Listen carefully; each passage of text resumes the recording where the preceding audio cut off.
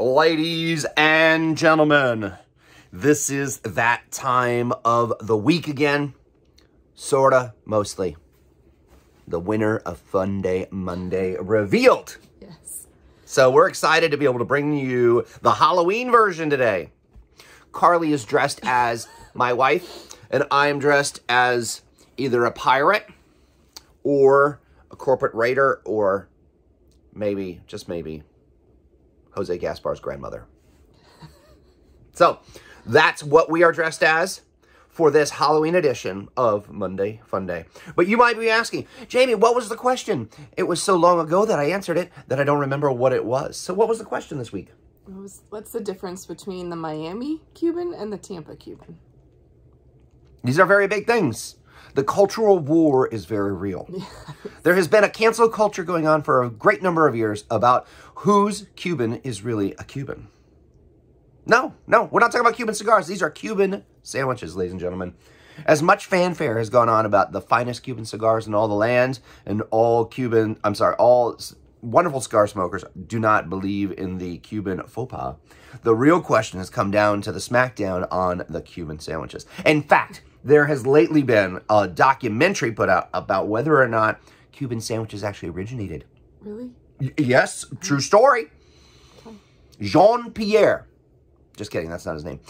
No, there's been a local historian that questioned whether or not Tampa was actually the originator of a Cuban sandwich or if it was Miami. So, gotcha. It is a little bit like Santa Claus, and nobody knows. However, there is one thing that we know that is true, is that there is a difference between the two. Mm-hmm. And that is salami.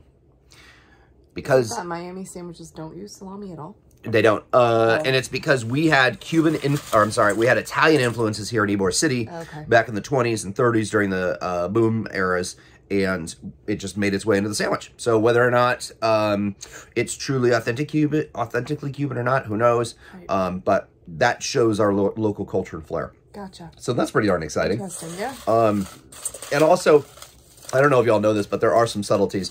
My personal opinion is that the real Cubans have legit pork that's been roasted. Like, sometimes people just sort of put, like, pork cutlets on there. Like, not cutlets, but, like, shaved pork. Yeah. This is, like, legit pork. Do you know where I had one recently? It's still sliced, right? Like deli meat? No, I had one the other day. Oh. Sal's Bodega down here in South Tampa. Oh, yeah. Oh, my gosh. We haven't tried them. You guys need to. Yeah. No, I took Connor. That sandwich was so good. Oh. So big. Anyway, all right, enough about that. These people are dying to know who the winner of the Monday Funday Bonanza Halloween Cuban debacle. Cuban sandwich standoff. It's a Cuban standoff. All right, so hold it up there. Don't show them. Just make it look like we're showing them, fool the algorithm. Okay, let's give them an update about the market super quick so that we can let Facebook do its algorithm. Mm-hmm. Go ahead. It is slightly slower-ish. How's that? We had some buyers. Actually, did I tell you they may still be getting it? Anyway, we had some buyers that submitted an offer in the first 24 hours, and there was only 2 offers, so we were very pleased with that. And then it came into like 13 or 18 offers, but it took 4 days to do that. So in our current market, that means it was a little slower. It doesn't sound slower, but usually that happens in the first 24 hours, and most of the people hadn't even seen the house. Oh, so, really? Yep, that's like they just send in blind offers. Yeah. Why it took them so long, I don't know. But anyway, so if you've been standing on the sidelines, and that price point was still like 300,000 or less. So that's what drove a lot of the attention on that deal. Right. So if you're been kind of standing on the sides and you're in a 5 to 8 or $1 million plus, the competition is less fierce. Now, I am not a, what do they call them, fortune teller? Correct. Although I may look like I'm dressed like one. That's true. I would suspect that up north, when it gets cold and people have to start shoveling snow again, we're going to start getting calls. So. I just read an article, too, that a police department, not in our county, is encouraging New York Police policemen to move to Florida. Really? Yep. Why? So they can say, hey, I'm walking here. The article or because we don't have any cops? No, it was more they'll be treated more fairly down here. Oh, meaning they're being a little... Okay, yeah, Grady Judd probably. Yes, I believe it was Polk County. Yeah, there you go. Okay, so people who have been anti-blue for a while, apparently our state is welcoming of you. So just don't bring a happy trigger finger. Anyway, so... But Polk County... We'll have... You know what they say about Polk County? Don't get between Grady Judd and camera. The other thing they say, we ran out of bullets. So there you go. Now you've been waiting. You're ready. You want to know who the winner is of the... Uh-oh, I see a VI in there. I'm going to guess who it is. No, I don't want to guess. I'm going to guess in my heart.